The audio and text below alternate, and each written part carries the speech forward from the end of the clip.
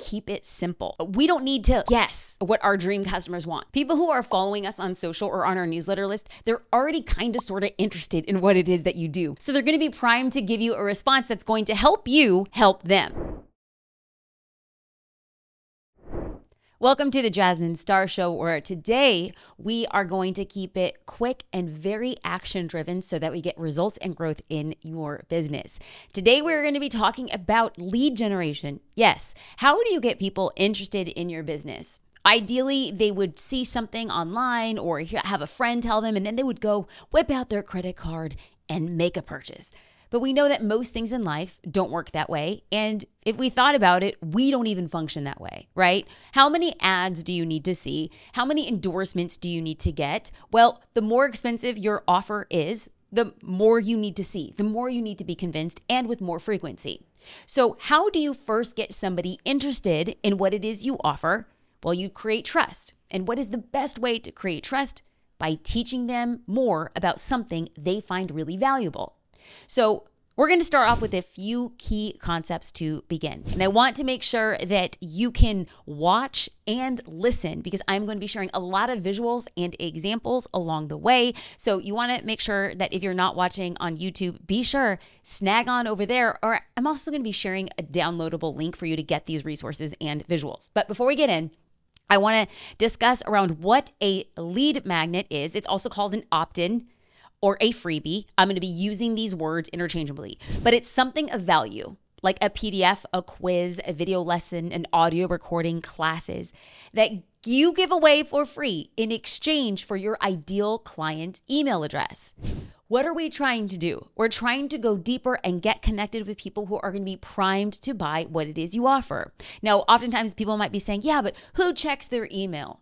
Well, when you have somebody's email address, you have at the bare minimum a way to get into their inbox, and when you send it, it gets delivered. Now, whether or not they open it, that's not really the focus here. The focus is to have another point of contact with somebody who's interested. Because if somebody follows you on social media, well, there is a very high likelihood that they're going to see your post consistently. And what do you want people to do with your post? See them consistently. So if they're not actually doing or seeing that on social media, email is another great opportunity for you to share your message and showcase value. So how do you get somebody's email address? Well, you give them something of value, aka the freebie, lead magnet, or opt-in. Okay, so opt-ins help get more people on your email list, and this is what you use to build trust.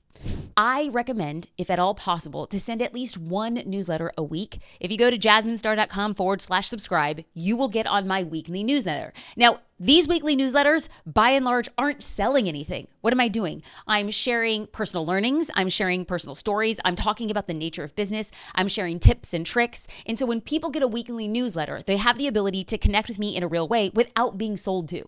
Okay. Great. So what am I doing? I'm nurturing this conversation. I'm building the know, like, and trust factor with people who sign up on that newsletter list. And that's exactly what I want you to do as well. Now, let's talk about a best practice. But before we do that, what I said was go to jasminestar.com/subscribe and get my newsletter list. But did I really give you anything of value? No, I didn't. So while that used to work back in the day, like sign up for my newsletter list, and people are like, yes, I love that. Very few people now are like, you want to know what I need? I need another email in my inbox, right? So just in case I didn't get you on my newsletter list with my very hard pitch at jasminestar.com/subscribe, what I'm going to do now is make a couple offers along the way that might pique your interest so that you can do the same thing with people who are primed to become future customers, clients, or just go deeper with the business. So what we like to do is we like to have several best practices, and our recommendation is to create a new lead magnet or opt-in every quarter. And we do this because we like to test, we like to see what's relevant, we like to offer different topics and ways to connect multiple times a year. Now, they do take a little bit of time to create, which is why our team is like, we really do like the cadence of one a quarter. So let's function on this assumption that you are going to create 4 lead magnets in 1 year. Now, the goal for today's Shorty podcast is to identify what opt-in will attract your ideal client, and I want to chat about how you can market them effectively. So on that note, let's dive in. Let's start with a 5-step framework to creating a new opt-in. Starting with, before we get there, I told you that I was going to give you something of value, right? Are we getting super meta on the podcast? Yes, we are. If you go to jasminestar.com/lead magnet, I'm going to send you a workbook. I'm going to send you 10 freebie ideas for you to use in your business. And I'm also going to be sharing video examples, walkthroughs of them as well. So we should get that party started. jasminestar.com/lead magnet. You can find the link in the show notes. Is anybody really noticing what I'm doing here? What do I want?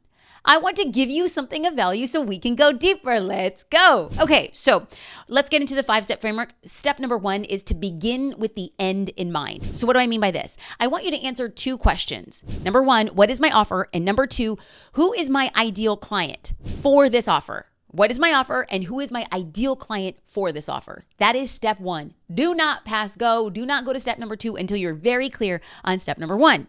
Now let's break this down into an example. Every time that we are looking at creating a lead magnet, we go through who is our ideal client.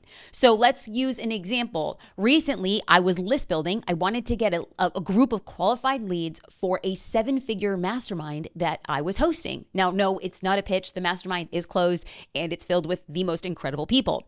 But in order to make sure that I was relevant, that I build that know, like, and trust factor, we built a lead magnet. And so I thought to myself, well, what better way if I actually want to have a mastermind and get to know people and work alongside their businesses would be the best way to showcase my expertise, showcase the value that I can drive, and showcase their ability to kind of know, like, and trust me. So what the team and I decided to do is, number 1, identify our offer, and that was a mastermind. Step number 2, the ideal client for this mastermind, well, it was a 7-figure entrepreneur. Great, step 1 is done. Now let's get into a different example. Let's just say that you are the owner of a longevity company. Great. What is your offer? Well, doctor prescribed longevity supplements and medicine.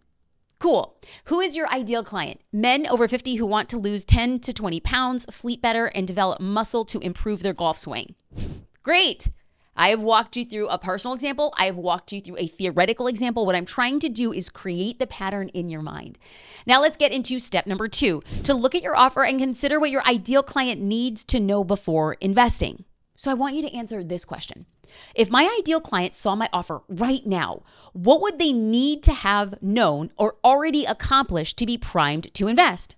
So let's break this down with a personal example. My ideal client was a 7-figure entrepreneur. What did they need to know before being primed for a mastermind? So I thought to myself, well, they're probably going to have some sort of systems and processes in place, some sort of time management and goal setting practices built in, and the ability to have time to build out the vision. That's what I'm thinking, that they need to know that to be primed to invest in my offer. Now let's continue our example with our theoretical offer. Remember, we have a doctor-prescribed longevity medication and supplement company. Okay, that's the offer. What does the ideal client need to know for that offer? Remember, men in their 50s who want to build muscle, improve their golf swing. Well, what do they need to know? The importance of sleep, how extra weight affects health in your 50s, and how to avoid muscle aches. These are things that in order for them to be primed to buy the offer, they should know, or it would be helpful to know in getting them ready to be purchasers of that offer. Now let's get into step number 3. Create a list of opt-ins you could create that meet the needs of your ideal client as it relates to your offer. Okay, so how do we do this? Well, I'm going to suggest to set a timer and brain dump for 10 minutes. What my team and we sat down with the content team and we said, okay, we're just going to brain dump ideas. But in preparation of this meeting, we all got an Asana task and we said, come up with 5 or 10 ideas of opt-ins that could be used to prime a 7-figure entrepreneur to sign up for the mastermind. So that when we went to the meeting, we were able to open up Notion and we saw all of our ideas next to each other. And then we just said, we started prioritizing them. So we brain dumped, then we brought it together, and that is how we came up with an idea. So if you're kind of stuck, or maybe you don't have a team, well, you can always ask ChatGPT. Now, I'm going to give you a sample prompt right about now. I am blank, describe what you are. I sell, then deeply describe the offer. My ideal client is, describe your ideal client. I want to create a short lead magnet they would find valuable. Please give me 10 ideas, a brief outline, and a catchy title for each. Great. Now you have just ideated ideas for what you can build. Now, I want to say something very important. Your opt-in must be related to your offer, not just something that your ideal client has interest in.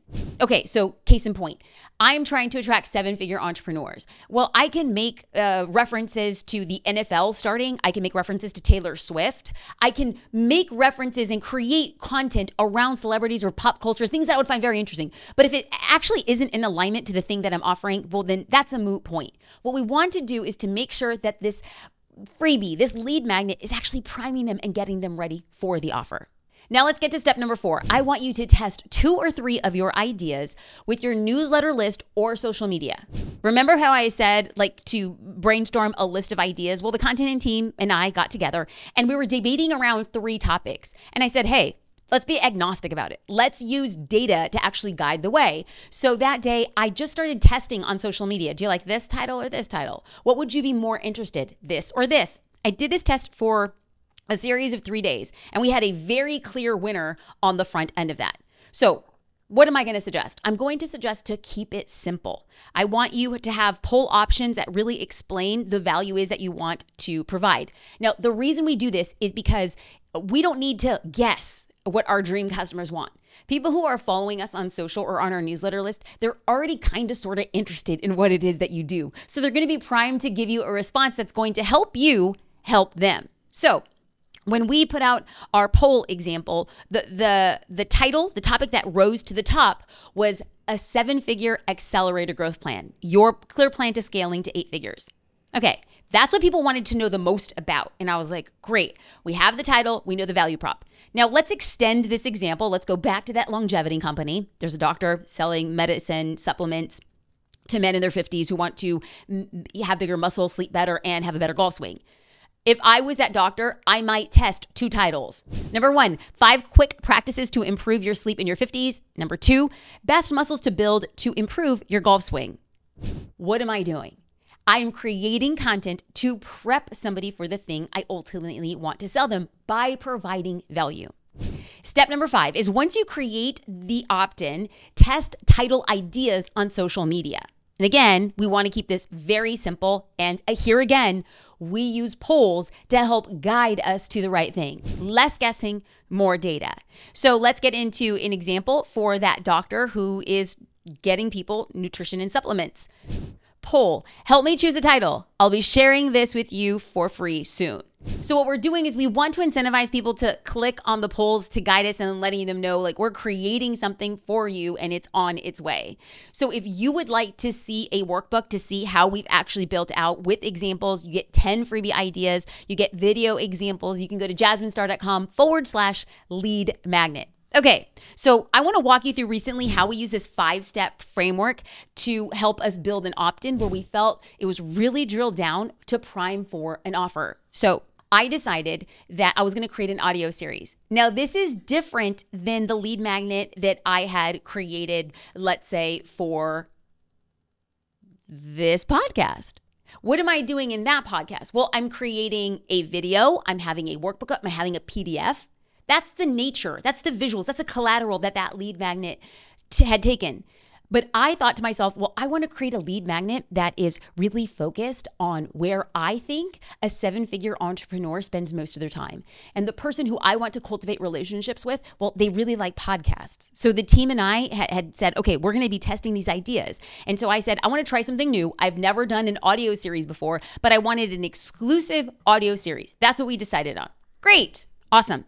And the title that we had come to based on what people were most interested in was Overcoming Imposter Syndrome as a 7-Figure Entrepreneur. And I'm going to link that in the show notes. You can go to jasminestar.com/imposter. Okay. Do y'all see what I'm doing here? I'm leveraging my past lead magnets to have a conversation around what is going to serve you better. So let's break this down. In the beginning, I said jasminestar.com/subscribe. If you were like a ride or die and I am about Jasmine, I really want to hear from her, you might go there. Chances are you probably didn't. If you wanted to go deeper in this podcast to learn how to make lead magnets and start driving hot leads, you would go to jasminestar.com/lead magnet. And what am I doing right about now? I am sending you to jasminestar.com/imposter. Now, here's the thing. I create these resources over time and point people to them. Why? I want to go deeper, but I also want to attract people who see the world the way that I do, who have desires, who work the way that I do. Why? Because like attracts like, and you'll be more likely to build trust over time. So once you have an opt-in created, I want you to use a few strategies to market it. Method number 1 is to share on social media. You can link it in your stories. You could have it in a link in bio. For instance, if I do an Instagram live and someone is dealing with maybe worried about what people will say or think, in the Instagram live, I will say, go to jasminestar.com/imposter. If somebody has a branding question, they're wanting to build their personal brand, go to jasminestar.com/branding. So I'm creating these ways for people, driving them to the newsletter so that they're not just connecting on social media, but can actually go even deeper on the newsletter. Method number 2 is I will share the freebie on my podcast. Ta-da! That's what I'm doing right now. Anytime that I have the ability to connect with people, that is where I'm going to be talking about my lead magnet. And method number 3, if you have the ability to create simple ads on YouTube using Meta or even TikTok, you can use ads to give value that ends up growing your list. So let's dive in and review the 5 steps to creating this amazing lead magnet framework. Step number 1, begin with the end in mind. Step number 2, look at your offer and consider what your ideal client needs to know before investing. Step number 3, create a list of what opt-ins you could create that meets the needs of your ideal client as it relates to your offer. That's the key point. Step number 4 is to test 2 or 3 ideas with your newsletter or social media, and also be testing those ideas for titles on social media as well. And the last and final step is once you create that amazing lead magnet that is going to nurture warm and wonderful leads, you are going to market it on social media, or if you have your podcast, or even run ads to it. So if you would like to see examples of our exact process through the step-by-step, again, jasminestar.com/lead magnet. I will be linking it in the show notes. I also want to end by saying this. This is a test. Every lead magnet is a test. You actually don't know how well it's going to be received online. I can't tell you how many entrepreneurs that I've worked with, and they're just like, I have created three lead magnets and nobody's opting in. Great. Talk to me after 300. And I get it. They take time to create. And I get it. You're pouring your heart and soul. And when people don't sign up for it, you think it's me. It must be me. I'm not creating enough value. No. Everything is a test. We have had opt-ins that have completely flopped. Even when we ran ads to them, nobody would opt in. We're like, okay, great. We have a big data point. We're not going to talk about that again. We have had opt-ins that we literally we think so. All right, let's just get it out. Let's hit our metric. Let's just try. Let's throw mud on the wall. And that thing freaking killed. And we look back and we're like, this is the thing that grew our list like hotcakes. So you just don't know until you know. But guess what? You learn from it all. You learn from the highs and you learn from the lows, and every step along the way, you are made better. But that is a choice. You can look at something difficult and say you were made worse, or you can look at something difficult and say, I am stronger and better now because of it. The choice that we have is entirely our own. The lens at which we look at these opportunities to create and cultivate conversations with future leads is a power that we all possess, but it does require a bit of courage and a little bit of chutzpah and a heck of a lot of strategy, which is why this is an honor and privilege to create this free resource for you, because I want you to build your business. Let's go. jasminestar.com/lead magnet. Thank you 1,000 times over for watching and listening to The Jasmine Star Show.